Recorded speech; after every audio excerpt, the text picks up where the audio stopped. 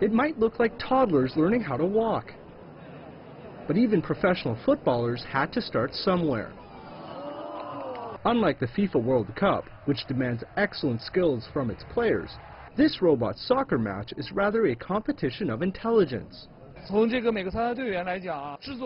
build such a robot that can move and feel requires the installation of many sensors to enable them to tell which direction the football comes in, where the goal is located, its position on the field, as well as to recognize its own team and the rival team.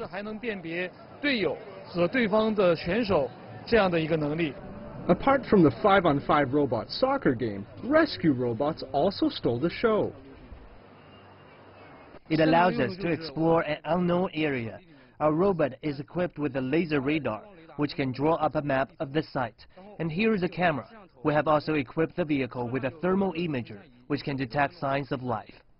A total of 555 teams competed in this year's championships, and it's never too early to join in. Robotics enthusiasts as young as kindergarten kids were also on the players list. We want our children to see and learn about robots at a younger age, so that they can understand the makeup of robots, learn about the future of them, and how to work to solve problems.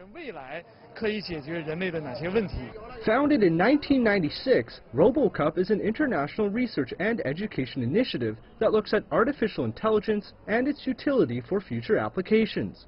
The RoboCup China Open, in its 20th edition this year, is one of the most important contests of its kind. Winners of the contest will be representing China in this year's RoboCup International Competition.